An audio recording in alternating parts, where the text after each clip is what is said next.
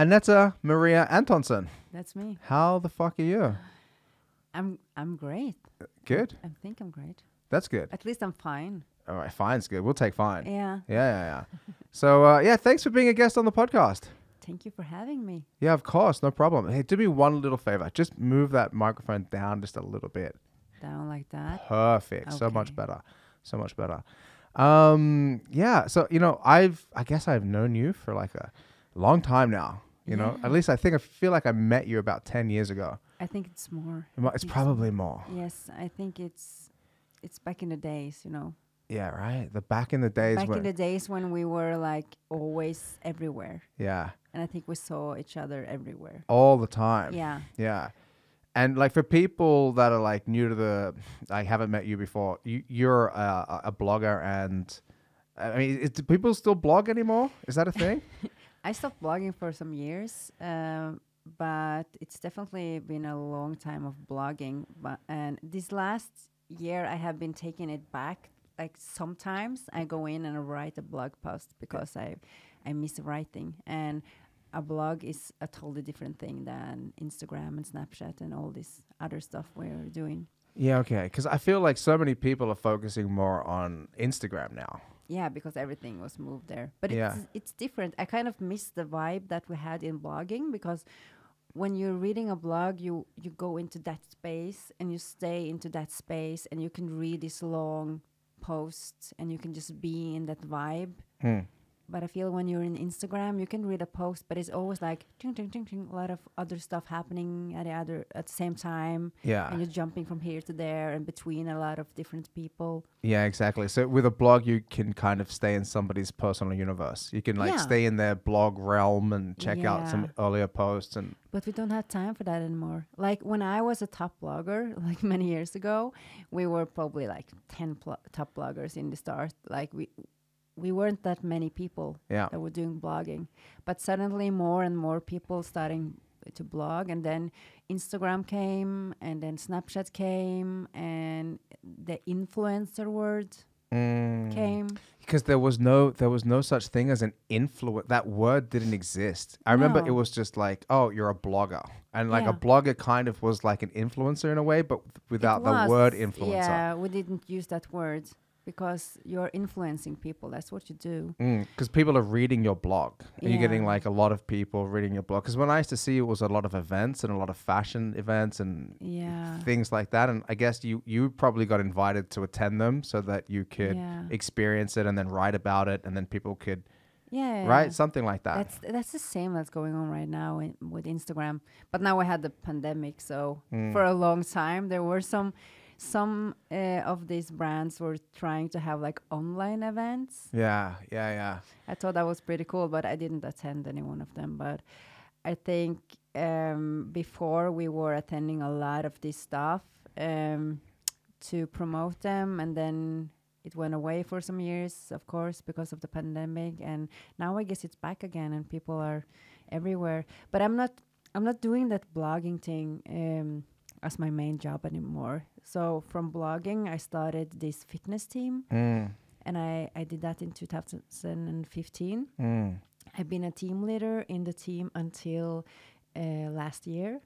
So now a friend of me in Spain, she took the role as a team leader. So I'm still the CEO, but she's the team leader of that team. And then I also started the self-development course. Yeah, because I remember, I think I ran into you in Frogner like 5 years ago or something at like Smoothie Exchange or something. And you were talking about going to, must have been Spain or Portugal with like a group of people on some trip. Yeah, that was Team Eliker. Yeah, Team Eliker. Yes. Yeah, okay. And that was is that a self-development trip, or was that just purely fitness? What was that?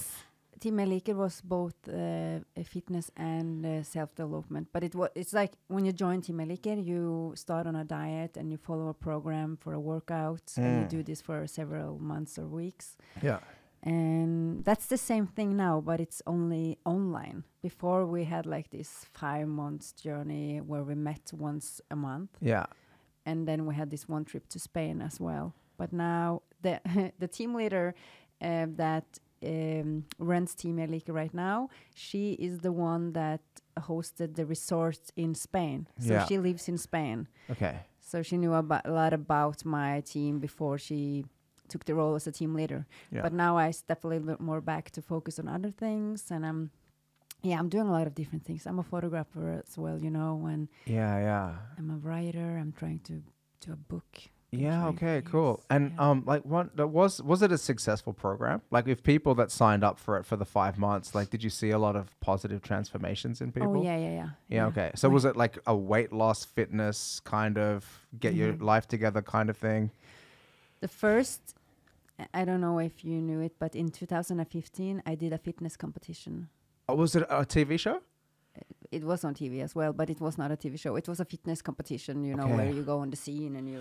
Oh, bodybuilding. Yeah. You were a bodybuilder. But I wasn't that big as a bodybuilder. I was like more into the bikini fitness. Yeah, okay. Yeah. Shit. I didn't know that. No, I did that it was a challenge. Yeah. So I did it in 3.5 months. But what happened when I did it, I understood that the feeling of mastering something, I hadn't had that before. I hadn't experienced the feeling of actually mastering something. I understand. So that's what happened. I also discovered that I could look myself in the mirror, and suddenly I had this fitness body. And I was like, but I don't feel different. And then I started to think about all the people that are, you want it so bad because you think that your life will change. But then you change on the outside, but you're still the same on the inside. Yes. So I had like a lot of wake-up calls during this time. Yeah, okay. And also I experienced the feeling of how little I knew about food and my body. And when I just followed this program, 3.5 months, short time, I just followed this thing, and I was just doing this workout, and my body changed completely. And then I was starting to think, oh my God, we know so little. Like, people are complaining so much, like, oh, I feel so bad in my body. I want to be like that. I can never be like that. But it isn't that hard if you do the right thing. Yeah. So this was what I wanted more people to know. And this is the time I'm starting Team Elike in 2015. Okay. So it started as a fitness journey where we were following a lot of girls to the stage. Some boys, 99% girls all the way. And my team just grew and expanded, and it got really huge. And at one time I'm at the wall, as everybody does when it's getting a lot of work. Yeah. I had like 2 courses a year, and one of the courses, I think it was Kull 5, as a Kull 5, the fifth group. I had 850 applications to be in the team. Wow. And is there a limited amount of spaces? Oh, we were growing. Like I started with, I think the first group was 13, and then it was 30, and then it was 40, 50. The most we had with like this faddere, like some of the people helped me from another team to be continuing for free, but then helping me. So we had this faddere role. And then we were at the most 110 people in this 5-month journey. Yeah, okay. So it was... It's a lot of people to keep track of, and a lot of things to do, and you're probably giving a lot of yourself to make sure that everybody sticks with the program and constantly doing things. So we had this amazing fitness coach who were doing like the diet and the workout, and I was kind of the team leader who brought in this teaching of meditation, self-development, and all this other stuff. So we always brought a lot of people into our courses to teach about self-development. And this was always a part of Team Elike. And the group of fellesskap and the... What's the word? It's the community. Community. Yeah, the community. Yeah, the feeling of being a community. And friendship were made, and there's still a lot of friendship that was made in Team Elike. But then the pandemic came. Then I had been taking a break on Team Elike. And when we were sitting in the pandemic, I had COVID as one of the first in Norway, I think, because the newspaper were like, oh my gosh, she has COVID. But yeah, it was crazy. Like people were like standing like 30 meters from my garden or my apartment and saying like, I left a bag with some food for you. And they're like crazy scared to be. Yeah. But anyway, then I started this Team Jeg Liker online. So I took a break from the big journey and then I sat back and I thought that now everybody misses staying together, like the community feeling. Yeah.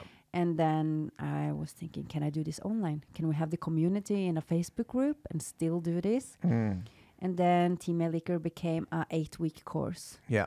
And it still is. Perfect.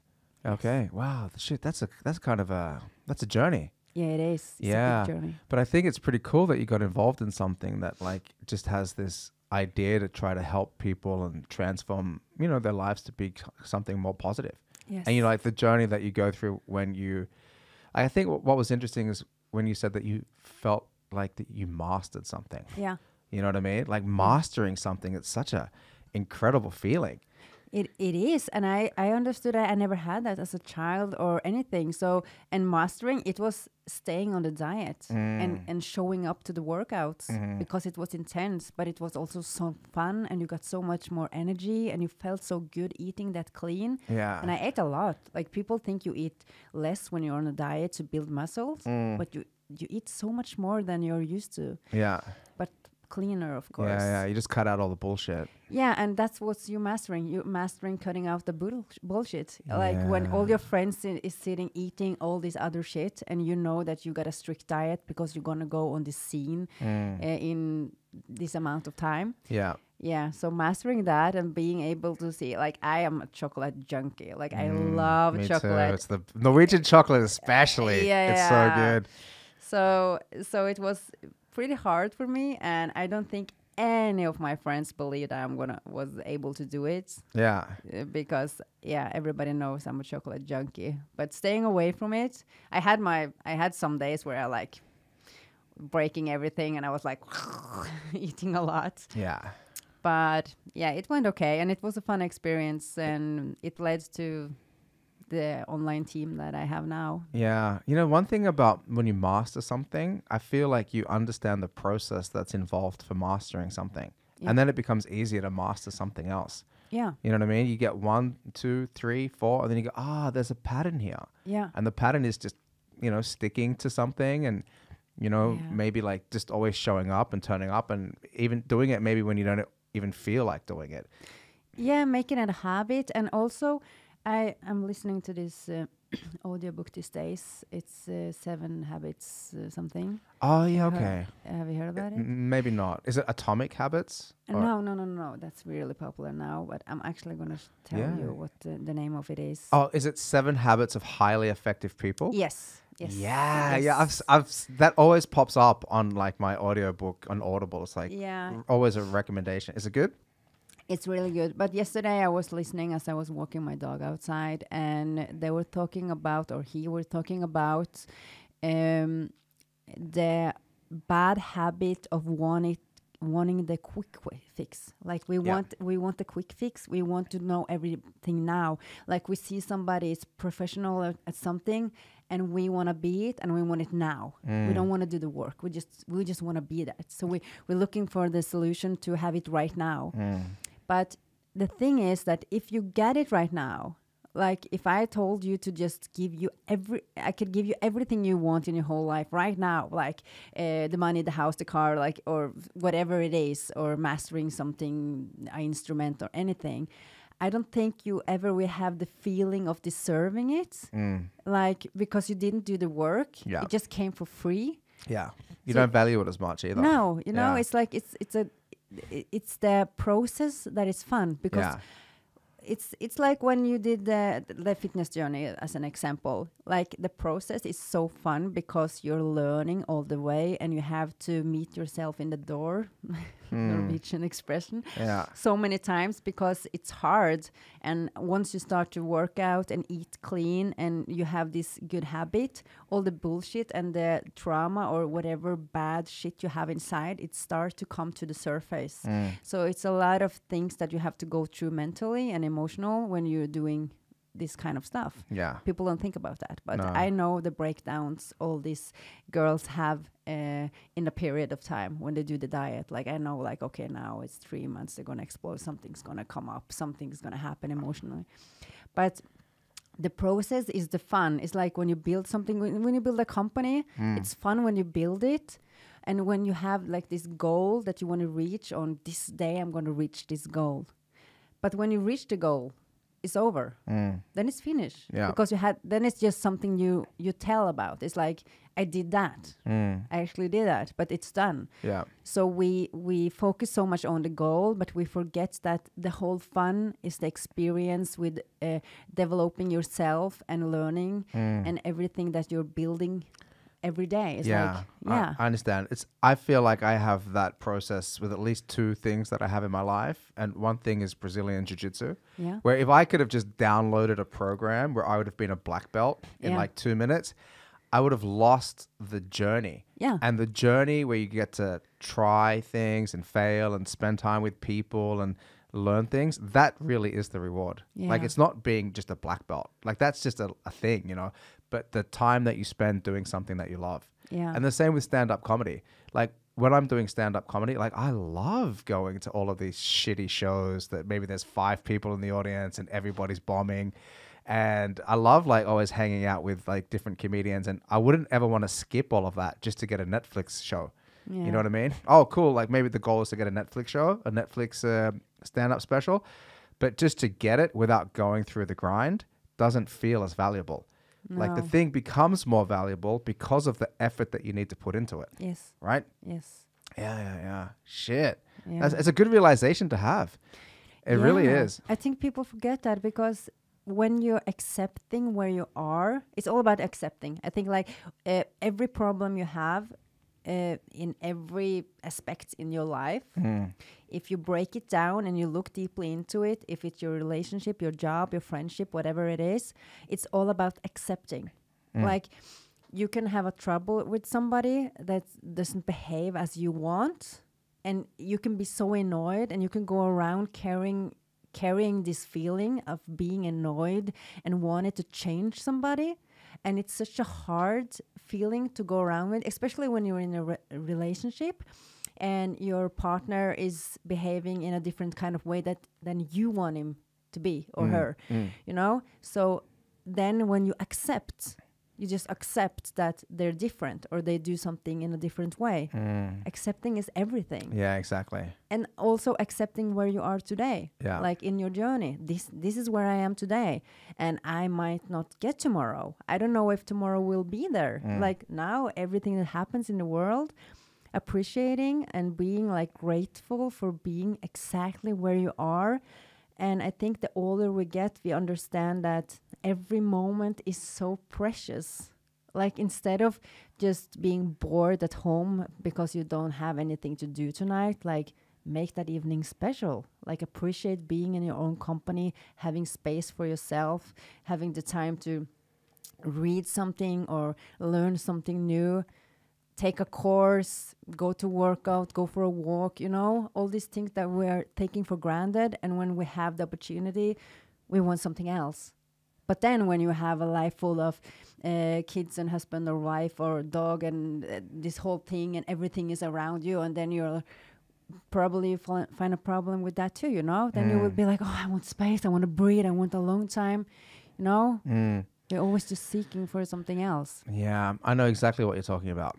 I know exactly what you mean. Because a time where I notice that is if I'm sick. Or like at the moment, I kind of have a sore back. I hurt my lower back. I don't know how I did it. And now I just want to do I just want to be able to like work out. You know, I can't work out now. Like I can't lift weights. But I mean, such a simple thing that you'd be like, oh, I've got to get to the gym. I've got to do it. Yeah. Now that's the thing I really want to do. Or even if I'm just like walking my dog for a while, like, my back's starting to hurt. Something like walking the dog might have been like this, I got to take him out at 10:30. But when you have a sore back, you're like, I wish I could just do that with no problem. Yeah. I had this when I had COVID the first time. Yeah. I was so ill. It was really bad. And I lost my lung capacity. So oh, no. Yeah, so I had like hard breathing. I was like, like really exhausted. Whatever I did, I could get up from my couch to the kitchen. It felt like I've been running a marathon. Yeah. It was crazy. And the feeling I had sitting inside in isolation, because it was in the start, I was totally isolated. It was crazy. And with my kid.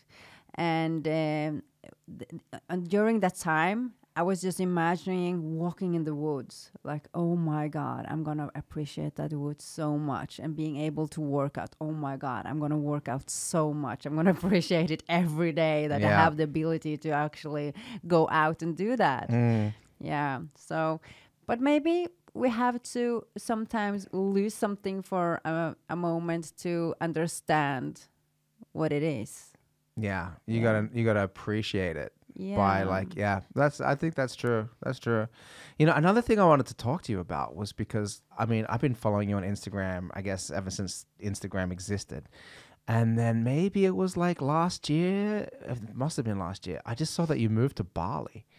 And I was like, oh shit, that's a pretty fucking like brave thing to do. I guess like the pandemic was just kind of coming to an end. And I know that you're a single mom and you just decided to like, you know, leave everything and then go and live in Bali for 6 months. And I thought, not 6 months, a year. Was it a year? Yeah, it was a year, but it was shortened down to 10 months because of the lockdown when I were going. Yeah, exactly. So like, I think that like there's a lot of different ways that people can live life. Yeah. And in Norway, you know, you get used to one kind of style. But just living in Norway, I have my kid in school and I pick the kid up, I do my job, yada, yada, yada. But then you just decided, no, fuck that. Like I'm going to go, we're going to have an adventure in Bali for a year. Yeah. Like how did that all start? How did it start? Like I always wanted to take a year. Like I felt like trapped. Anyway, I travel a lot. When I can, I travel. But I always wanted to like take my daughter and go somewhere else. And I was before this, I had been looking at London and like think close by because of her father here in Norway. And I would be like, okay, if we're there, it's really short to go back and forth. Was looking on those opportunities, and I was thinking I can go back home for work once a month like this. But then the pandemic were, and I realized that, oh, my work is online now. Like everything I do is actually online. And then I was talking to a friend first. We were like, oh, it would be so fun. We're both single mothers, take our daughters to go vacation. And then it was on a lunch, and it was from vacation to maybe we should just move away 1 year. Like we were just spinning wild. And then it's like with everything with me, and everybody who knows me nowadays, that when I start on ID, people can be shattering like for fun, but I'm like I'm going into it. I'm like this is gonna happen, and I just got crazy on this idea to go to Bali because I've been in Bali in 2019 for 3 weeks. And this was the first place where I actually relaxed. And it was the first time in my whole adult life that I were on vacation without blogging. Oh, shit. Okay. Yeah, because I've been blogging since I was 19 years old. Yeah. So whole my adult life, my pregnancy, when I got a baby, everything, I've been blogging. And when you blog, it's not, like people can think it's easy. It's not at all. You don't have your free weekends and your free Easter or Christmas or summer. In Christmas time, then you have more readers, then you want to blog more, you know? So you are blogging all the time, all the year. You're giving something, and you're giving new pictures, new text, everything. And people think that, I hear a lot of people, it's like, oh, is you just a blogger or something? It's like, oh, you don't know. It's so much work with doing that. And the bloggers and the influencers that really does it in their life every day, they are really they love doing this, to give and to show and to inspire people. Does it feel like sometimes though that like you are like constantly having to do more and more and more and give more and more, so it feels like there's always like it's difficult to take a mental break, because even Yeah. if you're enjoying something, Yeah. you go, oh, this is for the Yes, blog. yes, Oh, yes. so you never get to switch off. Yes. So I'm a writer. So my strength in blogging was writing, like writing about real feelings, real stuff. And when I was sitting on the subway or out for lunch or looking at somebody passing me, it was typing in my head. I could see the text. It was like, I was sitting on and I saw these people. This girl was staring. You know, I was writing like all the time. All the time. All the time I was my writing. God. Like if something happened in lunch, you would be like, I went to lunch later today, and this happened, you know? Yeah, yeah. So when I went to Bali, it was the first time this stopped. And I remember also a time sitting on the subway and this texting was gone. And I was like, I lost it. I lost my blogging skills or my writing skills. But when I was in Bali in 2019, I had this break, and I just loved being present with my daughter on vacation there, and we had this amazing time. And I want to show her the world. Like I've been taking her a lot of places, and my main reason to take my daughter to other cultures is that you can say we are spoiled, we are lucky, we won the lottery or whatever. We live in Norway. And if we don't go and explore the world, we don't know what we have. Like, not at all. And we are creating so many stupid problems because we are bored. Like, we have everything. Like, imagine in other countries where they have less and they are working so hard for everything, you know? Every day is struggle. Every day is, do we have enough money for food? Or we have to make this, we have to do this. We have so much more free time.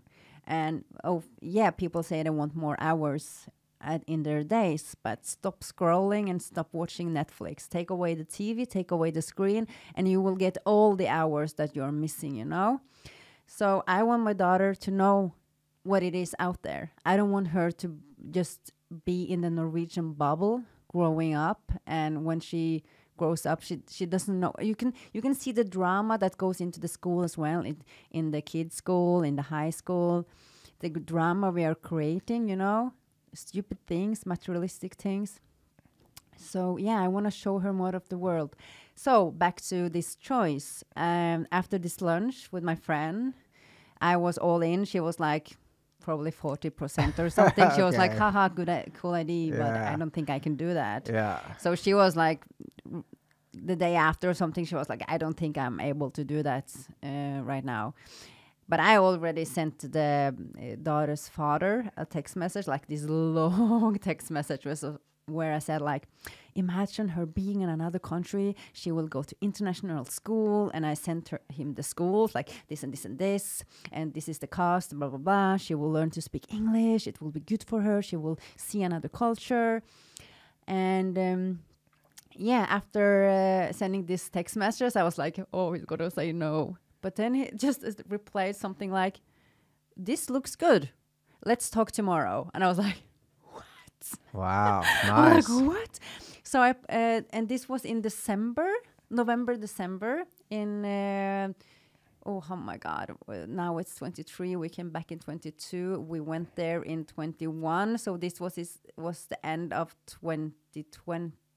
Okay. Oh my God, the years just passed. It's fast. It's crazy. Yeah. So we went in 21. Yeah. Came back in 22. Yeah. So I knew it for half a year. And I waited a long time before I shared it with my followers. I think I waited 6 months. I think I did it in May. And my daughter and me were actually coloring our hair pink for this occasion. We colored our hair pink, and then we took some picture, and I posted like on Instagram, like, we are moving to Bali. And it was so easy, you know. People think that it's so hard. Like, they have all these excuses, like, oh no, I can't because of my work. I can't because of my daughter. I can't because of this and this. But you don't know before you try. Like, the school thing was not a problem at all. I sent the principal like this, hey, I want to take my daughter to Bali 1 year. And they were like, that's awesome. That's good. Do that, you know? Nice. They were supportive. Yeah. I took her out of 7th grade, like the last year of child school. So, and then she went to Montessori in Bali, international school. Wow. Everybody spoke English. Perfect. She was not good in English at all. And I was like, welcome to school. Bye. See you later. Yeah, figure it out. Yeah. Yeah, of and course. she was just dropped into it and she had to learn. Yeah. And she learned so much during this year. Of course. And then she comes back and she starts in high school in 8th grade. And it's like, it's no problem. Like, it goes so fast a year. And for me, that year feels like a big upgrading of myself. It was easy. I had the father's approval. I had my work online. I rented out my apartment. I even went in plus, like I got money from renting out my apartment. And it's really cheap to live in Bali. It's expensive to travel. Yeah. But it's cheap to live there. It depends how you want to live, though. You can live expensive there too. And the food is great. And the weather, the temperature, everything. Yeah, it was like magic. I've been to Bali, and it's a very beautiful place, and it's a great culture, and there's a lot of like, it's just nice to look at. You know what I mean? And it's a very vibrant community. There's always things happening. You know what I mean? There's always things happening. But it seems like it was, I guess you were also able to earn money because you were working online. Yeah. Right. So you had that taken care of, which was, Yeah, but it was less. It was hard because the war started in Ukraine when we were there. Yeah. And that was also difficult to be an influencer or promoting anything that you want to sell online. It just felt so wrong when that was happening. Like, oh, people dying, but you want to buy this? Like, you don't want to do that. No. And I also got an Ukraine friend in Bali that's starting living with us because she had a really hard time. So I had like the war so close to me. And she was like FaceTiming her family that was hiding for bombs, Yeah, so that's crazy. Yeah. Damn. Yeah. Wow. So, but I had a little bit of savings, but it's not expensive to do that, And people are too afraid to be broke, I think. Yeah. Like, so you had less money, but you spent less as well. Yeah. You scaled your expenses down. Yeah. And also I think, like, I can see, I have a lot of friends that been working since they were, after school you start working and you do this 8 to 4 thing all the way. And I never did that. And I have been a lot of broke. Like, I have been a lot of years living from the hand to the mouth, or what do you say in Norwegian? Like, really just surviving sometimes. But I used all my money, every chance I had, to travel. Like, I remember once I had like 10,000 kroner. And I was like, fuck, I have 10,000 kroner. I'm going to go to San Francisco. Shit. And I just went, And it always just, you handle it, you fix it in some way. But the urge for me to go see the world is always been that huge. And maybe I didn't have a lot of money all the time. Sometimes I had more, sometimes less. But I have seen so much. I've been so many places. And I've grown so much. And I learned so much from all these different cultures, you know? Yeah, it really enhances your quality of life and your perspective of life. Yes. I traveled a lot as well. A lot of people from Australia do. I went backpacking for like 2.5 years when I was like 21 or something like that. Yeah. And then I travel every chance that I get. But when you have like kids and responsibilities, it does become harder. You know what I mean? You're like, fuck, I gotta either just go by myself or leave the kid with the mom or whatever. So the opportunities that you have to travel don't always... there's a point in life where maybe it gets a bit more complicated. So if you have the chance to go when there's a green light, just fucking take it. Yeah. And also just plan for it. Like, a lot of people think I was so brave that I did this. I was like, oh my God, you're so brave. Do you actually dare to do this? But for me, it wasn't about being brave. It was being able to. It was like I was just these birds who just wanted to fly, and suddenly something opened the door and I was like, wow, yes. So it wasn't like me building up my courage. No. Like, I was never scared of doing this. I was just suddenly understood that, I can do this. And the kid's father is willing to let me take her away for 1 year. He came twice though. He came for Christmas and he came for Easter. So he was down there visiting her as well. But just being the planning of it, like people say, or people were asking me, how did I do it? Like, how can I do something like that? And I always say, you have to make the choice. Just make the choice. And then you figure out. Like you say, I want to do this. I'm going to do this and this at this date. Like I said, I wanted to go to Bali. I'm going to do it in 7 months. Next school year. I'm going to do it then. And that was my decision.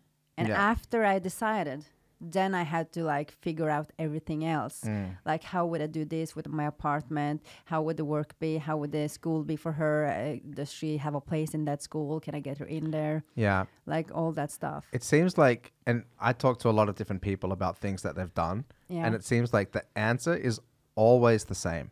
Like it's always like you want to do something and there's always going to be problems to solve or challenges to accomplish. You know, I want to open a store here. Okay, you got to get the money, you got to get this, you got to get that. Okay, you just got to work your way through a list of things until you're there. Yeah. Right? Yeah, and it's also the experience by solving this problem. You're learning so much. Like, do you really want everything? Do you want somebody to say, do you want your boss to come and say, hey, you just take a year off. I fixed everything. You just go down there. I paid everything for you. You just go. Then it's like, okay. Yeah. But when you do it and you have to figure it out and you have to figure these rules and this and this and you have to understand how everything works. Yeah. And it was really hard for us because we had packed down our house, our apartment, and then the guy who was renting it came. So my apartment was rented out, and then we were supposed to go to Bali, and then I was living in a hotel in Oslo for 3 days, like having my last days, inviting a lot of friends to downtown, and we were going out saying goodbye, and then my phone rings, and it's like, it's a lockdown. No. You can't go in. You couldn't get. Oh, fuck. So then we had to stay in Oslo, and we did not know when it was opening. It could be tomorrow. It could So Indonesia was in lockdown. Indonesia, I don't know if you know about the government in Indonesia. They're strict. It's strict, but it's like nobody knows anything. It's just rumors. It's like, oh, it's going to open. It's going to open. Nobody knows. Yeah. So it was starting like living on the couch with some friends and then another couch. Then we were loaning an apartment for a while. Then I moved into the apartment of my friend at Bislett and we were staying there for a while. And then suddenly it was like she was doing online school with a new school in Bali. And then all the friends in Oslo were going to school. Yeah. So then suddenly the teacher in Oslo said, "Do you want her to? You can come back for like." And then I was like, "Yeah, let's make her go back." So then I said to the school in Bali, like, "I think I'm gonna. We don't know how long this is gonna last. And instead of her sitting home with this time zone different and everything, I'm gonna let her go to school with her friends." And then I had to write her into the school in Oslo again. Yeah. And then she went, and then it goes like 1 week, and then it's open. Perfect. It's open. When it was open, it was like, okay, go and get our COVID test and everything. And then I was so scared that the COVID test would be positive because everyone has COVID. But then we got the negative COVID test, and I was just making the trip, airplane, everything, and then I have to sign her out of the Norwegian school again, and then we were leaving. Perfect. But it was 2 months in a suitcase. Yeah, fuck that. Yeah, it started to be cold. I only had summer clothes because I was supposed to go in July. Yeah. So I only had summer clothes. I was like, I'm not going to buy a winter jacket. I'm not going to buy a winter jacket. There you go. But in the end, like, I had to have a jacket. Like, fuck, I'm going to have to buy one jacket. It's getting colder in Oslo. Yeah. But yeah, when I went, it was, and I didn't tell anyone because it felt so bad staying in Norway and telling my followers and everything like, we're still here. It's like 1 month, 1 week, 2 weeks. But then I just deleted my social media and we went and we were in Indonesia, first in Jakarta for 8 days in quarantine at a hotel. Oh, yeah, that's it. Hotel room, hotel food every day. Yeah. But it was really high floor, so we had like this amazing view.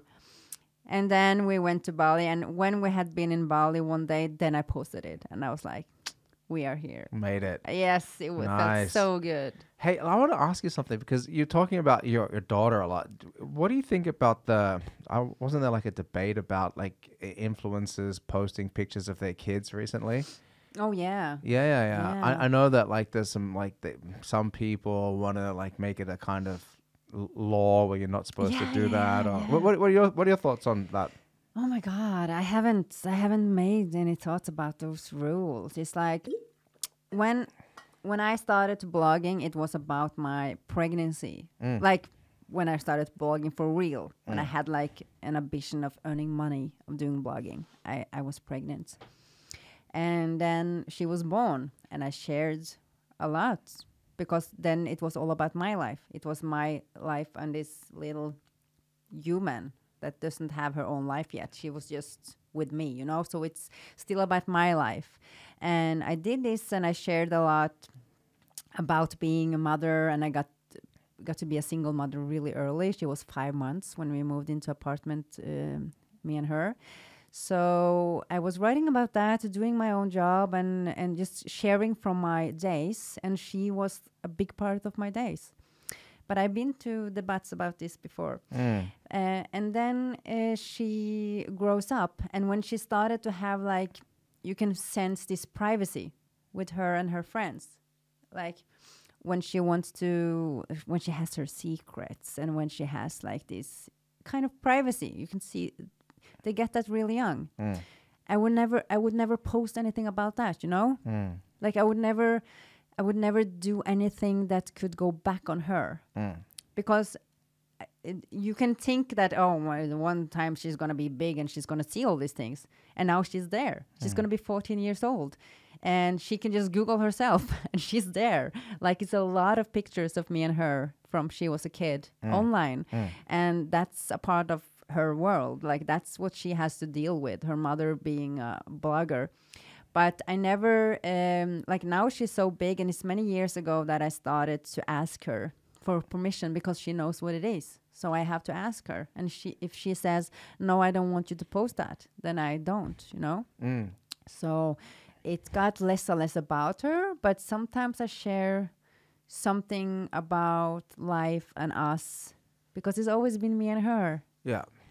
I've been living alone with her since I moved out from the baby father. I had boyfriends, but I never been living with somebody. So it's like been me and her all the way. So it's just been, I've been sharing that. And but I never used her. Oh, it's hard to say about these commercial things. I think it's like people have to make their own choices in this. It's always going to go back to that because it's so many so many different ways to look at this, you know, because you use kids in other commercials. Can you do it in the family thing, you know? And when is it right? When is it wrong? I think you never should force your kid. You should never force your kid to do anything that is uncomfortable, or if the kid says no, or if you can see that your child doesn't like it. And also being a grown-up to know that they are too young to take responsibility of things. Like, I'm really strict with her and social media. I'm super strict. Like, okay, so she's like not allowed to spend like all day just scrolling TikTok or something like that. She was the last girl in her class having a phone. Yeah. And she probably, she was angry at me for a while. And I was okay with that. I was like, this thing, you're going to be angry, and it's so okay. Because I'm teaching you present. I'm teaching you how to be present, have to be in your own company. And she's super creative. She's drawing, she's making stuff. She always have this creative mind, you know. And I think that's because I taught her how to be bored. Yeah, that's such an important thing to teach kids. Yeah. So important. Yeah. To be bored. And she never had an iPad. I never owned an iPad. Like, when she was a kid, you could see a lot of moms giving the iPad away all the time. I never did that. So I've been really strict, and she's a teenager as well, and she wants to be on TikTok. Of course she wants. But she has like 1 hour a day. Nice. And she calls me sometimes to say, Mom, can I have 1 more hour? and then if I feel it's okay, I give her 1 more hour. But like when she's home, it's always in the evening. It's putting the phone on the bench in the kitchen, never being in the room, like never. And when we have quality time, we take away the phone. I also do that. And sometimes we go on adventures, we go out, even if it's just to go to the city, to go to shopping or something. We would be like, okay, we're leaving the phones at home, because it is it's a different distraction from the quality time that you're going to have together. Yeah, it's always. Yeah. And the same is with friends. Like sometimes when I go to friend's house or something, I would be like, okay, I'm going to leave that. No, I don't have a car. But before I had a car, I would just leave it in the car. Because it is a distraction. And people can say whatever they want. But I have seen so many adult people sitting on the phone, like when they're talking to me, like, and then they're like looking up a little bit and they look down at the phone. And I would be, but I know how to handle this now. So yeah, how do you handle it? when people are scrolling their phone while you're talking, you just stop talking. And when you stop talking, they would be like, yeah, continue. And then you say, oh, no, I'll wait till you finish doing your thing. And then people get uncomfortable. They'll be like, oh, sorry, you know? Yeah. Because people aren't aware. I do something similar. When somebody's like that, I just go, oh, is that important? And if they go, oh, no, it's not important. It's I can wait until you're finished. Yeah. And then we can continue. But it's almost like they don't even know they're doing it. They're not even trying to. They're just like, this here is like extension of themselves. Exactly. And it just sucks you in. Yes. And you just go, oh, Yes. I can't look away. Yeah. It's crazy. It's like a magician that'll hypnotize you. Yeah, and it's never important. Never important. No. I try to tell like everyone, my friends or somebody's, when I'm influencing people, I say like turn off your notifications. Yeah, Like- exactly. Perfect. Like Instagram, Snapchat, do you really need notifications? No. Like if I want to go into Snapchat, I will go into the app and then I can see if somebody wrote to me. Yeah. I don't want it to pop up. No, fuck that. And also Instagram, when you see people, you sit beside some people and you see their phone like bling, bling, bling, bling. Somebody liked somebody. And I'm like, oh my God, do you have, when somebody like your post, do you have a notification for that? I would went crazy. Yeah, because it's so much. And you have to take responsibility for your brain. Yeah, I know. This is what you feed your brain. And people are like, oh, I wish I did something else with my life. And I'm like, okay, but you have school for free now. You can go and learn whatever you want online. If you're creative, you can go on YouTube and you can learn whatever you want. Anything. Do that instead. Yeah. Do something with your life. Yeah. Don't let this notification system and this dopamine system that it triggers you, don't let it have you. Like take control over it. And then phone can be nice. Everything can be good if you use it properly. Yeah, exactly. You got to use it as a tool to enhance what you want to do. And one of the things with the notifications is that it's not what you want to do. You're not being proactive. No. You're not going out and going, I'm going to do this. You're responding to something. Yeah. You're reactive. Yeah. And then that's going to get you out of the zone that you want to be in. I was talking to this person the other day and she used to work in a book club, like whatever it's called, Modiga's book club or something, where they sent out like all these letters to people about the different books and they were talking about the books. And then like the statistics that she had on like how bad like the amount of people buying books is now, or like reading or joining like the book club thing was insane. Yeah. Like there's just so many people not reading anymore. They just don't have that.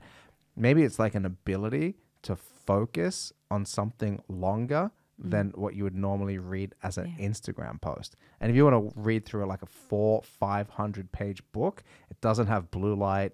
It doesn't have like this scrolling function that you're so used to. Yeah. It doesn't have your ability to write. You just need to concentrate and visualize a world that you're reading. Yeah. And all of that has gone away. Like it's just disappearing. I think it's so scary. Like I'm forcing my daughter to read. You have to. Yeah. You have to do that. And she don't want to do it at all, but I'm forcing her. I'm like, she's like, I want to do this. Can I go and buy that? Can I do this? And I'm taking this book, and it's even a cartoon book. It's a cartoon. It's a fun book for her. Yeah. And I'm like, you can do that when you have to read 10 pages first, because I don't want her to miss out on that. It's too much of this digital world.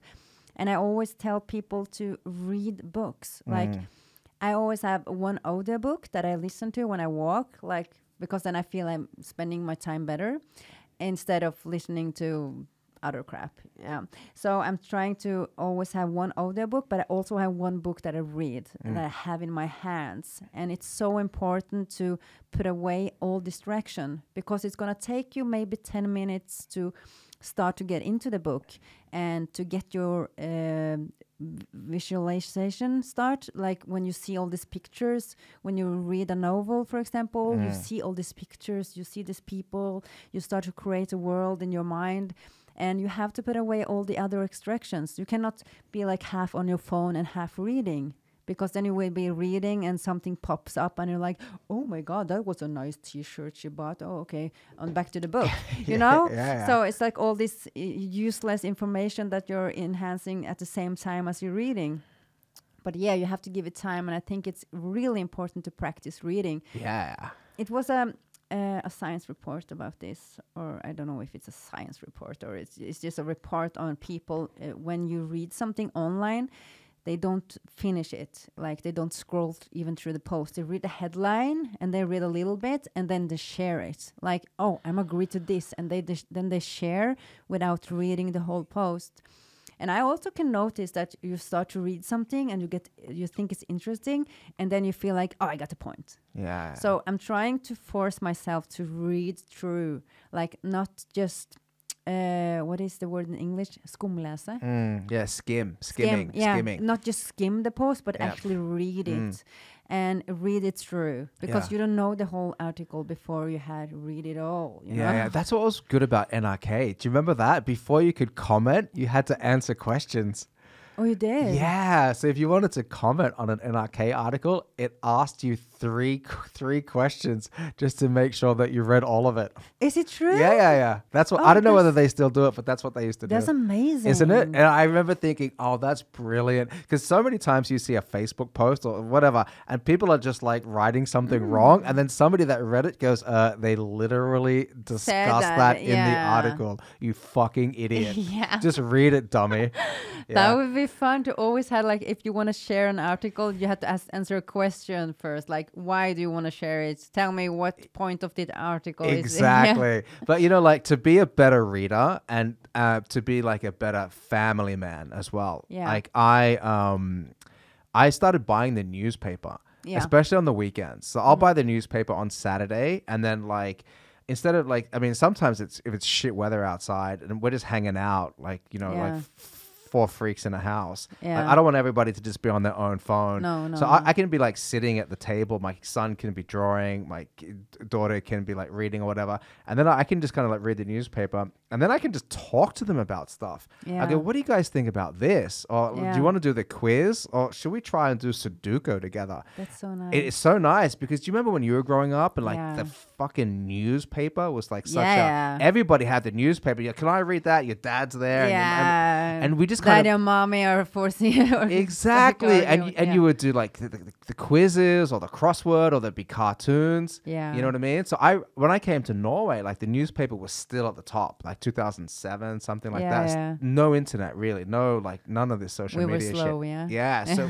but everybody got the newspaper. I lived with like 10 other students, and like 8 of them subscribed to getting the avis. And then it just disappeared. And then I was like, fuck, I miss that. I miss just holding it. And then, like, to respond to what you were saying about reading an article finished, I will read an article finished more if it's in a newspaper than if it's just on my phone and my eyes start hurting. Because on your phone, you can just swipe it away and it's gone. It's gone. But I do the same. So when I have when I have a paper or a magazine or whatever, and I start to read it, I don't feel that I have mastered the article before I'm done. So if I half read it, I would be feeling something on my shoulder, like, oh my God, you have to read that through. Finish me. Finish me. Finish Keep it. Yeah. And if you don't read it, you feel like you're wasting it. It's like it's just there and you didn't read it. But if you actually read it, it feels good. It's like, I did read this. Yeah, look at you. Fucking reading things finished. Go you. But Yeah, I think it's important to keep reading because we're destroying our focus and we are destroying our brain, literally. Totally destroying it. And maybe it's like, I don't know, like maybe like, I don't know how evolution works. It probably goes pretty slowly, but like if we keep following the trend of spending less and less time focusing on the written word and more time just focusing on images, and that continues, you know, like Apple are bringing out these Apple glasses, you know, and like, you know, people doing VR and all the metaverse and all that sort of shit. Like we are heading in that direction, like more and more and more. And like our like, dude, like, fuck, man, your kid's 13. Yeah. My kid's 13. Yeah. She's looking, they use the iPad in school now. I'm so angry about that. Me too. I go, so are you fucking kidding?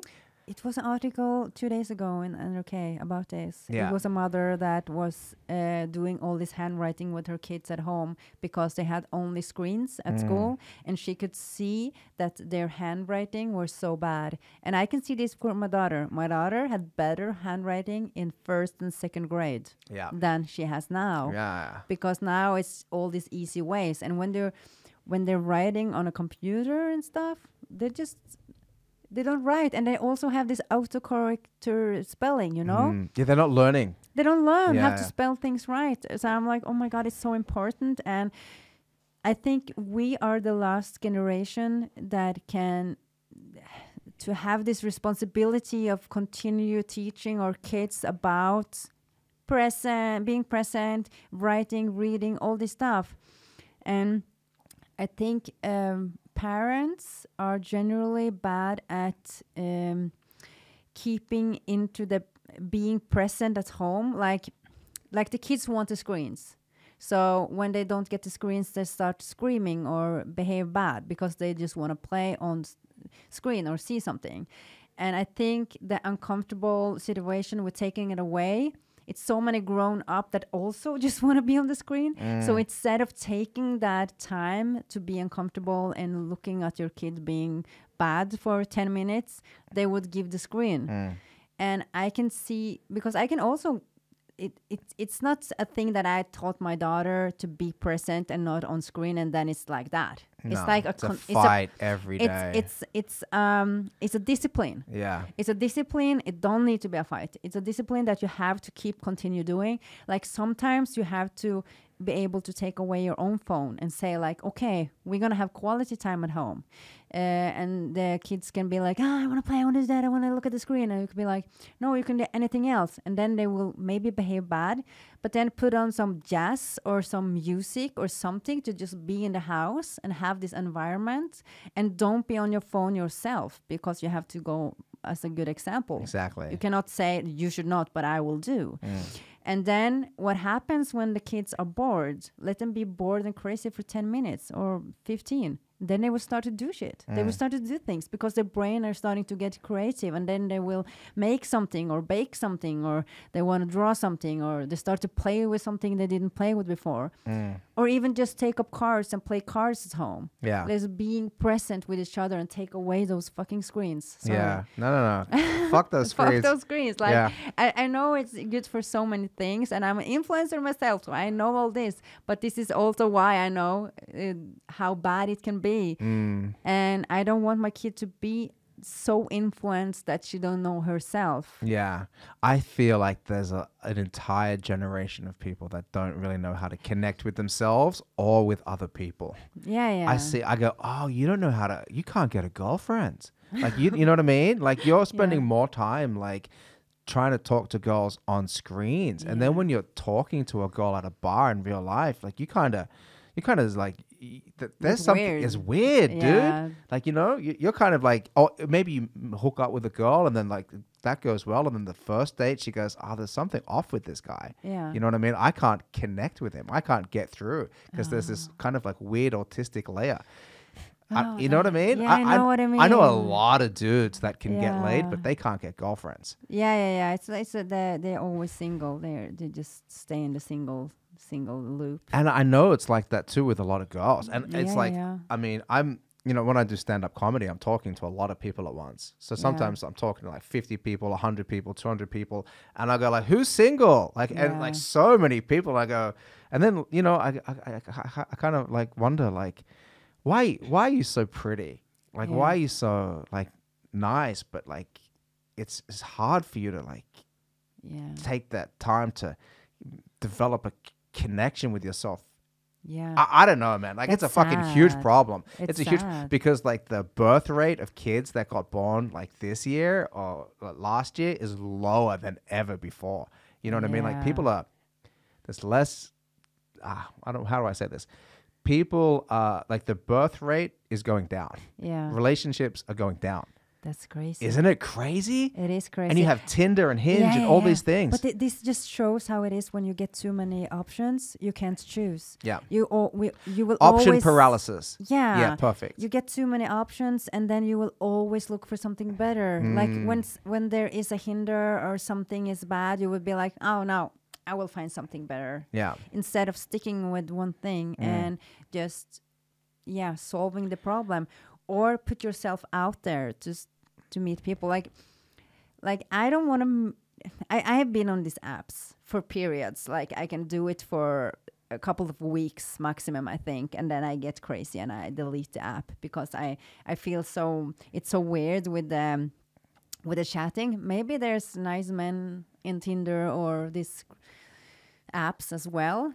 But I think that you have to go through so many bullshit conversation, so many bullshit answering stuff, and you feel this responsibility of answering, and then you have to meet these people to know, and then you use this time to scroll and to see this, to talk to these people, to write with and chat with them, and then you meet them, and suddenly when you meet, you're like, oh, this, you can feel it right away, like this will never happen. Exactly. So it just takes so much of your time. Yeah. I think that it will always be best to meet in person if it's possible. And I think people that want to meet people maybe should be better putting themselves out there. Like, join a course and do something you want to do. If it's playing a guitar, if it's painting, if it's dancing salsa, like, go out there and put yourself on these weird courses that you never would do, because you will get some new friends, you will meet new people, and suddenly you will be invited to a dinner, and suddenly there's another man invited to the same dinner, you know? Yeah. Because nobody's going to knock on your door. Nah. It's like that. And like, if you go to that dinner, that you let's say you sign up for fucking some course, and then you meet some friends, and they invite you to a party or whatever, and you meet some guy, like, you're gonna know, like, you're gonna have like a physical attraction to that person and a vibe, and that vibe is the thing that like you can't get when you're at home by yourself on the phone. No, and also when you're chatting and meeting, you know that you're meeting to see if you're gonna be a match. Exactly. You know what you're up to. But if you meet somebody random in your life, it would be like, I like that look. Does he like me? I like him. I think, is he single? You know, all this excitement around it. Yeah, the butterflies. All this exciting. But I also have like a theory about, you see the reality shows, like Farmen and stuff like this. It's been created couples in this kind of reality shows, and I think this is the reason, because they're off their phones, they're off their social life, and then they have to stay with a group, and they actually get to know each other like deeply. Yeah, that's a really good point. I mean, if you have a look at, like, I know they broke up now, but like Kristen Gjelsvik and Dennis. Oh, but they were together for many years. And they met on Paradise Hotel like ages ago. And then you have Vendela and Petter. That's a crazy one to me. Yeah. That's a crazy one to me. I think it's beautiful. I think so too. You know, I used to work with Petter a lot. We made like two shows together, a few seasons, and we would hang out all the time. Yeah. And before I met him, I kind of was like, I got to meet this guy. You know, he's got this reputation. The nicest guy. Yeah. Like the nicest, sweetest guy. The best guy. But he would like always tell us stories about, you know, he loved women. And this was like, you know, I guess 8 years ago. And he was telling us about this girl, and you never guess what happened. And these girls wanted to do this. And then I kept on thinking like, oh my God, this guy's like got a lot of women that want to have sex with him. You know, this guy's, you know, he's hooking up with a lot of chicks. And then when he found Vendela, I was like, oh, that's what you were looking for the whole time. Like this kind of grown-up this woman. almost mother role. You know what I mean? Like, oh, that's crazy to say. But maybe it's crazy to say, but the age difference is significant. Yeah, but I think it's about the maturity in the way we behave and the conversations. I think it's like you were dating somebody that you were never matching with in the intellectual level. Yes. But I also think that maybe they wouldn't have found each other if it wasn't for being on TV, or not on TV, but in this bubble where they get to know each other so well. Yeah, because that's where they met, right? On a TV show. Yeah, on Farmen. Was it Farmen as well? Yeah. So I think it started there. Yeah, no, that's a very good point. That's a very good point. Because you're not distracted by any of the bullshit. No. And you're like kind of solving problems together. You get to know people. You get to know new people deeply. Because when are you connecting to new people deeply? Never. Like you can shout and she commented me and we DM'd and we text each other. But when do you get to know people like really deeply well? Probably when you go to like people, if you want a man or a woman, go to reality shows. Go to the reality show. Go to a farm. But you know, like I heard this theory the other day that you have like different types of friends. You have like a 3-minute friend, a 3-hour friend, and like a 3-day kind of friend. And it's like if you talk to somebody like, oh, okay, it's 3 minutes. Okay, see you later. Like whether somebody you know on the street or whatever. Yeah. And that's then, funny. Isn't it? Or you have like a 3-hour friend. You're like, hey, you guys, you want to grab dinner or have a beer or, watch the game or something? Yeah. And then you have these like 3-day friends where you go, hey, do you want to go to the cabin for the long weekend or something? And then those are the people that you're hanging out with all the time. But if you go onto a show like Farmen, like your theory in the bubble, you've got like 3-week friends. You know what I mean? And you're hanging out with them 24/7. You go, you know what? I'm seeing a lot of this person and I really like them. Yeah, I think you get like a family connection in a way because you stay together for such a long time. But that's really interesting. Yeah, it is interesting. I had something on my mind and it just fell out. Oh yeah, it'll probably pop back in. You know, another place that I feel like you get like to have like a real connection with people is doing the podcast. Yeah, you know what I mean? It is. Like, and talking about, I have like don't disturb, but the only one who can disturb me is my daughter. Yeah, okay. So I'm gonna hang up and I'm just gonna write to her. I'm in a podcast. Yeah, if you need to give her a call as well, we can just pause it. Okay, no problem. We're pausing right now. Yeah, pause. Cool, nice. Yeah, you have to when the kids call, you got to answer. Yeah, I think so. Sometimes, yeah. Sometimes. You never know what's happening. No, you never know. Something's burning. Yeah. Oh, shit. Okay. Call the fire brigade. Oh, okay. So now I remember. You got it. Nice. Yeah. Yesterday, I was talking to a friend, and she's my high school friend. But we speak once a year. Yeah. But when we speak for maybe 2 hours on the phone. Like, we don't call to just say something and hang up. Like, it's like, do you have time to call? Do you have time? And then we're just updating because we live so different lives, but we still have the connection from we were teenagers. So we just update each other. And you know how your teenage friends always stick with you. It's not in your life, but you can remember your teenage friends, like your first friends and the time when you're a teenager. It feels like it was yesterday in a way. But whatever happened in your 20s, I don't remember that. But I remember my teenagers years so well, like all the people in and out in my life at that time.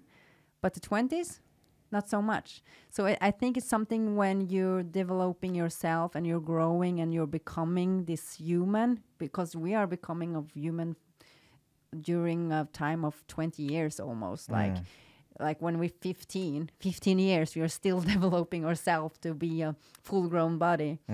So I think it's something with that. Like it's everything you do for the first time, you remember really well. But when you started doing it over and over again, you don't. Because I always think that it's so different. It's always been so weird to have this relationship with somebody that's not in my life. But as I talked to this woman yesterday, because she's a woman now, I want to say a girl, but she's my age, and I'm 36. So we still have this bond, and we know each other really deeply from the past. Yeah. Like we don't hang out today, but we were teenager. We did some bad shit together. Like we have some bad memories together. We were rude. We were running out in the middle of the night. You know, we did all this shit. So we know each other's teenager secrets. Yeah, it's kind of a weird bond that you don't have with new people again, because they know a new version of you. They would never know you as a teenager. Yeah, exactly. And a lot of the stuff that you did was kind of forbidden. It was so much forbidden. Exactly. And those are the times you look back on and you go, oh shit, this was my home girl back then when we were like just me and her, and we should not be doing this. And here we are. Look at you crazy bitch. Yeah. Yeah. Oh my God. I have those friendships. I think everybody does. Yeah, and it's like people, if you meet them, you can still have a long conversation. But I also have this experience with childhood friends, not exactly this one, but somebody else, that whenever I go back to my hometown, you can have like 1 or 2 days meeting a lot of the people from your past, and you can hang out, and you had so much fun seeing each other again. But if you start to go deep into it, you can see that all you have in common is the past. Yeah, I know. So you have like a couple of days where you're just talking about the past. Yeah. You're like, oh, you remember that time. Ha ha ha. You remember him. You remember her. What happened at that time. And you're laughing about that. And you speak it out. And you have done all this conversation about the past. And then it just stops. Yeah, you got to make new memories together. Yeah, you have to do new shit. Yeah, but then you also realize that you're different. Yeah, you grew apart. Yeah, of course. Like, I think we have a lot of friendship that we are holding on so hard to, and we don't let go because we always were friends. But then when you're starting to realizing it, maybe you're better off without, because you have changed so much. So instead of trying to keep together, like, that's not the problem in this case I'm talking about, because I see them really seldom, like once every second year or third year or something. But it's a lot of people sticking together nowadays, and you can see they're so different, and they just talk shit about each other instead of being friends because they're so different. Yeah. Yeah. I don't have time for that. No, not at all. Like, I have like such a busy life, and I don't even have time to see a lot of the friends that I really want to see. No. You know what I mean? Like, because It's precious. Yeah, it is. And I kind of like end up spending a lot of time with the people, like, because I do jujitsu and I do stand-up comedy, like 2 or 3 nights a week. So I'm always kind of hanging out with people that do jujitsu. Yeah. Or people that do stand-up comedy. It's such a great environment with jujitsu. Oh, it's great. All this, like the MMA or boxing or all these environments, people think they're so scary environments. I love those environments. It's such a massive great people there. So friendly. Yes. People don't think that they're friendly because you're like learning how to punch each other in the face. Yeah. But with that comes trust. Yeah, and also the reason everybody punches each other, and when you're going into this sport, I think it's because you have some kind of traumas. You have some kind of shit inside that you don't know how to deal with. And when you're starting to do this kind of sport, in this sport, you have to be present. Like, you have to get present. And a lot of people never know how it is to be present, and they never experienced it, you know? So when you do this extreme sport, you get addicted to it because the present is so revealing. It's such a good feeling of being in the moment. Because if you're in the ring, in boxing, for example, you cannot be thinking about yesterday or something else, because then you will get punched. You have to be so there. And the same thing with climbing. If you're climbing a mountain, you see people get addicted to that too, because you're so present. Yeah, you have to be. Yeah. Yeah. And I think a lot of people don't know that the thing they are addicted to in the sport is actually the presence. I think you're right. Yeah. I think you're 100% right. Because you don't... Yeah, no, you're right. I like to hear that. Like, I think you're right. I'm like, yeah, no, but you are right. You know, you mentioned it a couple of times, like with trauma, and like I started reading this book. I'm reading it now by a guy called Gabor Mate. You heard of him? No. He's a doctor from Canada, and he has a book all about trauma and how we've normalized trauma.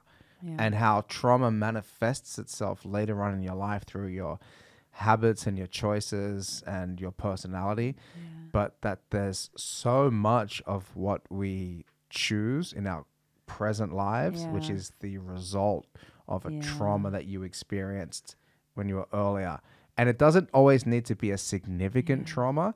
It could even be like a smaller trauma, like he calls it a trauma with a little t, where it could be something like not getting invited to a trip that everybody on the class was going on, or, you know, maybe even some girl broke your heart when you were 14 or something, or whatever, you know. So it doesn't always have to be this like big thing. No. But we all experience trauma throughout our lives that can then manifest itself through even things like sicknesses or illnesses or choices that we make in relationships.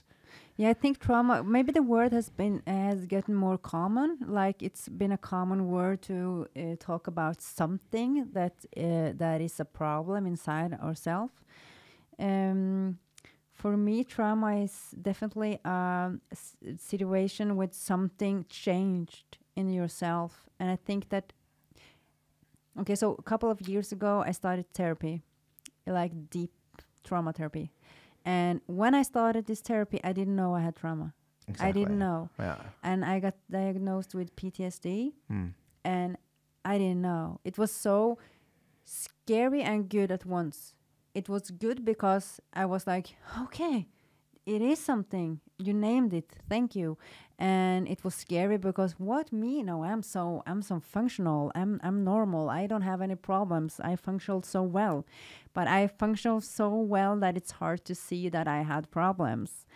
And for me, getting to know that my trauma was causing this PTSD, it's like, to explain this easy, it's example, when you're close to somebody, you get the worst of you, So in your relationship, over time, you will trigger something if there is something. And in a relationship some years ago, I got so badly triggered that it's about losing control over your reaction. Like instead of don't react, I'm reacting without having a control of it. If it's anger, if it is pulling away, if it's yelling, or if it's just a deep, deep sense of sadness or loneliness or whatever it is. So that happened to me over and over again, and I felt so bad, and I was depressed for a while, and I felt so different. I was like, why does everybody else seem to function normal? And it looks like I'm doing it, but inside myself, I have this big struggle every day. And I thought it was so hard, and it didn't seem like anyone had that. I felt like it was only me. Like people were just doing dinner, doing school or work, or hanging with friends. It was just so easy. But for me, everything was hard. Even just being in a normal room with a normal conversation was hard for me, you know? And then when I got this diagnosis, I'm so happy that I went to get help. And I had some close friends pushing me to do that because I didn't see that I needed it. And I was laughing at first. I was like, no, I'm not going to do that. I'm doing meditations. I'm doing self-development, you know? I didn't know that I actually had to go in therapy and go into my past and go and look at some old pictures that happened to me. Because you have it it's like a memory that's inside you. You don't know about it, but it's in there, and it's a bad memory, and it's going on repeat. So when my earlier boyfriend said something that triggered me, I would re-experience this trauma, this bad feeling. And one of the things that happened to me when I was young, I lost my mother. So one of the bad feelings is losing my mother. And that's a heavy, heavy feeling. So I would re-experience this grief, this loss, without understanding what the fuck is happening. And it was so bad and so hurtful. And I didn't understand, you know? So in therapy, I got professional help to connect this. It was like, we went to a feeling that I had this reaction. And she will locate this feeling in my body, like where is it in your head? Is it in your throat? Is it in your stomach? Where is the pain? And then I located the pain, and I was like, oh, it's when I think and feel about it, it's in the stomach or something, and only you can know the pain and how it feels. And then she says, can you think of a time, another time in your life where you had the exact same feeling? And I'm just suddenly like, whoosh, in a second, I remember something from my teenager's year, when I was a teenager, where something bad happened, where I felt like really disrespected, or really somebody was behaved really bad against me. And that was what's happening. So that event that happened in my teenagers, that I experienced when I was having this discussion with my earlier boyfriend. And I didn't know that. So I was just having this big reaction. And by going to therapy, I would also go into this old memory and correct it. So she would have me go into my past and be there as me now, and look at the other younger girl of me, and kind of rebuild this image, like corrugating, like edit it. Yeah, okay. So you went back and you relived something, and then you edited how... Yeah, because you play it on repeat, and you don't know that you're doing it, and you don't... And sometimes sometimes memories change, you know, so you don't even remember what happened. No, so you go back and try to almost like take control of the moment. Take care of my younger me, in a way.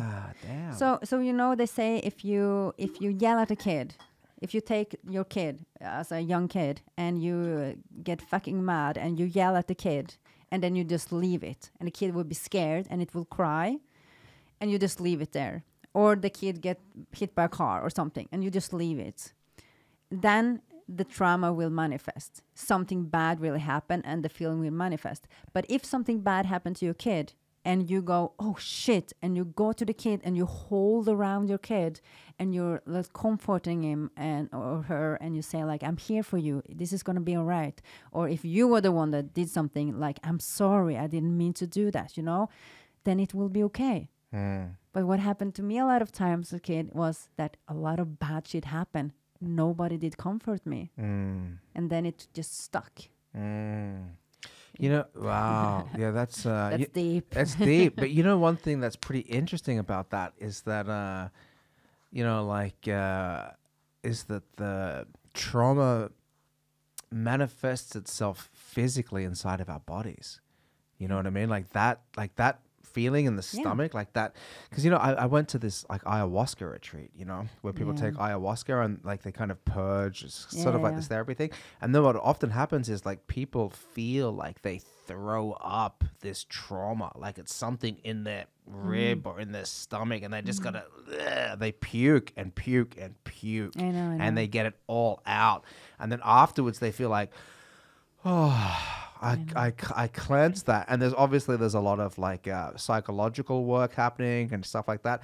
But that feeling of the physical release, the physical expulsion of that trauma is something that is like really, really, really common, and something that I don't think that we necessarily acknowledge about ourselves, even when we're trying to scan our traumatic experiences and make sense of that in a present day situation.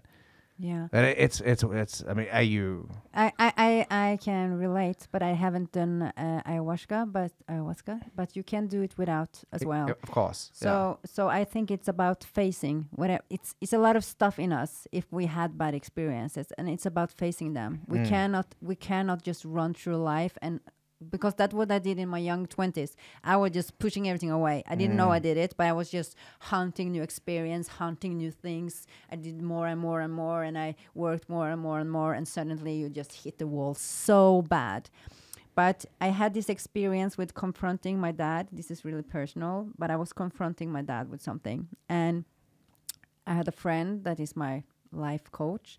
He said, like, you need to confront your dad with this. It's like something that happened when I was young. And he said, like, you have to do this. And I was like, I will never do that. 1 year later, I still haven't done it, but I had decided to do it. It took me 1 year. And it's not about his reaction. It's not about him understanding or him changing what happened or anything. It's about accepting what happened and acknowledging it, like letting it out, like putting a light on it in some way. But I had that experience after, because after I lifted my heart and was open about something, his reaction doesn't matter. Like I have no control over his reaction, but I did what I had to do for me. And by putting that out afterwards, I was crying so bad. I was just lying on the floor and I cried so hard. It felt I was throwing up something. It felt like I was throwing up something when I was crying. And that's the only way I have tried to describe it later on.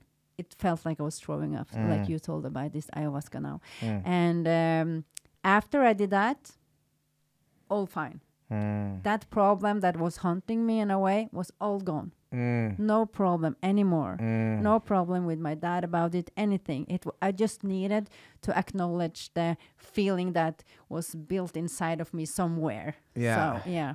It is interesting. It's interesting, the physical manifestation of a past traumatic experience. Yes. And like, man, like it's so fascinating how interconnected like your mind and your spirit and your body like really are. And when you say like spirit, like people are like, what do you mean by spirit? But there is something about your life force. There is something about the way that you spend your energy and the direction that you head in that can get totally affected by a traumatic experience that you've gone through that is just constantly there. Yeah. It's never not there, and you distract yourself, and you don't always acknowledge it, but it's always there. Yeah. And you need to do something to make that thing that's not helping you disappear. Yeah. And that's the work, and whether that's with like ayahuasca or like cognitive therapy or with confronting somebody, like you really owe it to yourself to get rid of that manifestation of trauma that is like lodged inside of your body. To get to know yourself. Like I think the whole point of life is getting to know yourself. I think like we're searching so much out there for doing this or that or achieving this or that, but we spend so little time going inwards. And it's a saying, the only way out is in. Yeah. And I think that's beautiful because it's so true. I think it is too. The only way out is in. Yeah. Because you can go out there and you can try to get out of something, some pain or something. You can drink, you can smoke, you can have sex, you can do so much thing to just forget about it, to have the time pass. But when do you sit down and just be quiet and listen to what the fuck happens inside of you?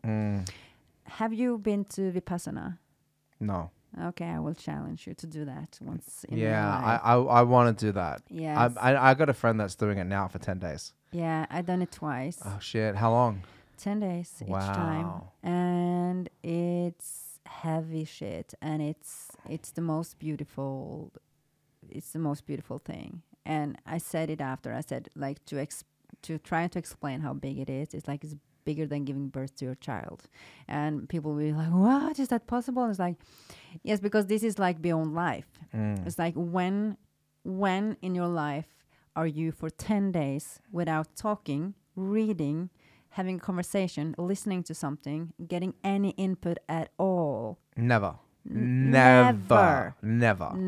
Yeah. So you would stay there and you can't read, you don't know the news, and you know that the funny thing is when you get in and when the day you get out, it felt like you went in yesterday because you had no input for 10 days. So it feels like the world has stopped, that nothing happened while you were in there. And while you're in there, it can be so painful. If you start to think about the time, it's so painful.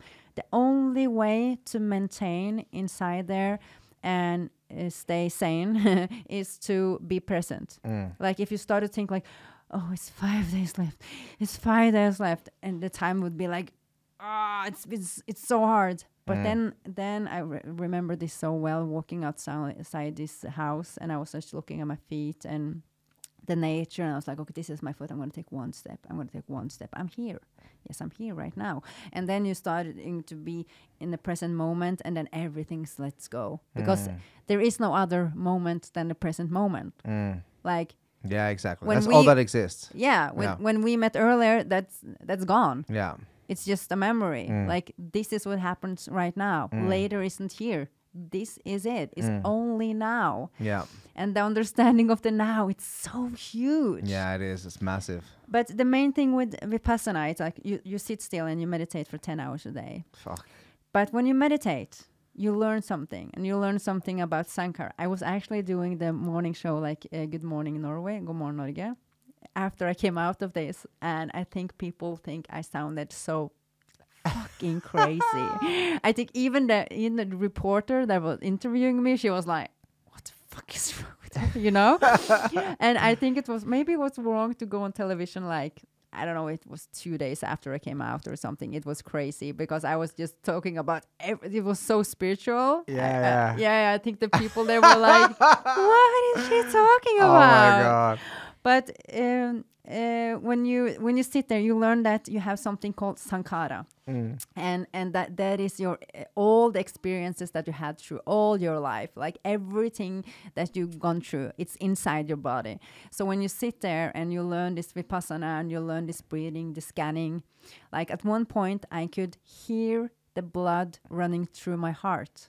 Oh my God. Yes. Damn. Because you get so deeply connected and you're scanning your body so deeply inside.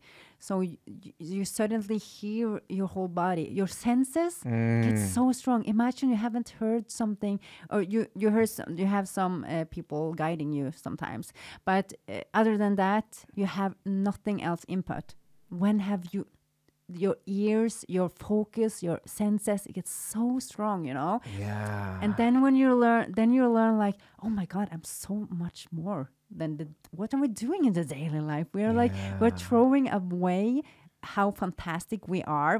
We are so much more than we know, you know? Like our brain it's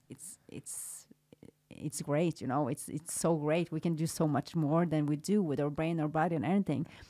But when you're scanning your body, you will feel these experiences and you will never name it. You will never start to question why you feel what you did. But I at one time, okay, so it's like you're scanning and you feel the pain. And the pain is the Sankara. And when you scan and you focus on that area, it will release from your body. So it's like about cleansing from your old experiences without naming it or knowing what it is. And the worst thing I did, I had for a couple of days, it felt like I had an axe into my back, like a big axe in my back. Like it was so painful. It was so hard. Just sit there with that big pain in my back and was scanning my body. And I was like, oh my God, I wonder if maybe I was in another life killed by an axe in my back or something, because it was so painful. It's so weird to talk about, but that's what it felt like. It felt like something was like stabbing me in my back. And as you go through this scanning process again and again and again, and suddenly this big pain that you experience, it releases.